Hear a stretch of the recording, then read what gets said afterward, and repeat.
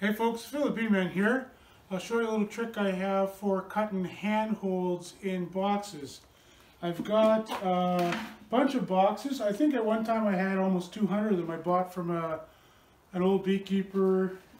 I think he's dead now, so he's not going to mind if I complain a little bit. These boxes he made, and he only put handles in the sides, not the ends. He was thinking, well, that's how you should carry them anyway, so you don't tip the frames back and forth. So he deliberately had only cut side holes, and I didn't mind that for years until I got my Easy Loader, and suddenly it was a real fiasco if the box you wanted to lift with the Easy Loader didn't have handles on the end. So we've been watching for these boxes, and we found a few, and I want to cut the last. I think this is the last of them. We were pretty diligent watching for them this summer, so we've got however many boxes here, 10 or so. Some of them are even marked, you know, missing handle. So now the jig I use on the table saw, first of all, I just stack up my data blade just as thick as I can get it, because you want that handhold to have a little bit of room. I'll probably never use it for fingers. It'll only be for the Easy Loader, but still it's nice to have a decent handle. And then I've mounted a sacrifice template on the side of my table saw here. And what I've got is marked the halfway point of between these two stops. The saw is going to be turning, you know, pretty hard this way. So I'm going to drop my box down using this stop and then push it back through until I hit that stop, and then roll it back out of the handhold. So I'll show you how I do that.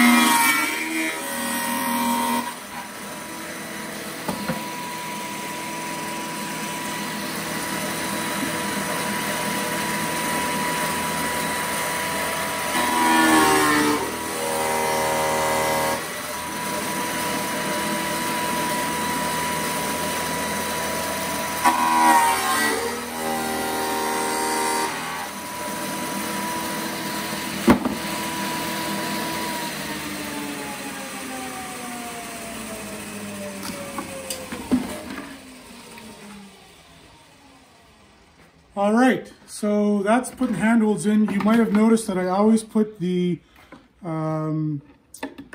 kerf side towards the jig. You could do it the other way, but I'm looking to get consistent spacing.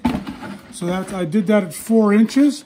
If you weren't super careful, you'd have 4 inches from the top another one 4 inches in the bottom, and then if you're using any kind of boom or mechanical lift, you wouldn't get a straight lift. And if you're doing it by hand, it would probably be a bit disorientating to try to find that. Usually you want that hole to be kind of fingertip distance from the top, just the natural feel of that, so you can do it without feeling your thumb on top and your fingers find that hole. That's kind of the right spacing. It doesn't have to, there's no perfect spot here, but that's kind of what I like, is just that distance there. As I was cutting these, I was thinking about getting these, and I now remember the story that the old beekeeper, he had bought these boxes from someone else who made them, and the spacing was a little long. So that gentleman, thought he was going to foist them off on me, and it was a cold day like today. It was about 20 below, and he wanted $10 a box, and I only wanted to pay a couple bucks. And my usual negotiation strategy is to do it out in the cold, where whoever gets cold feet first will probably give in. And these boxes are a little long. If you had a frame in them, there's just not quite enough distance to drop them. The frame will tend to fall in, especially if you don't use all 10 frames. And so my strategy, I did get them down to, I think, $2 a box, or maybe even less. And then I put frame spacers in them, and that was enough to keep the frames kind of in the right place. Now that I've gone to 10 frames a box, it's really not an issue anymore. The frames just sit in there and they're happy. So those frame spacers aren't really needed anymore. But I guess the tip of the day would be, if you're negotiating on something with someone who's maybe asking a bit much, wait till it's about 20 below and make them stand around in the cold for you to agree with them, and wear your warm boots, and you'll get your price in the end. All right, that's it for today. Have a great day.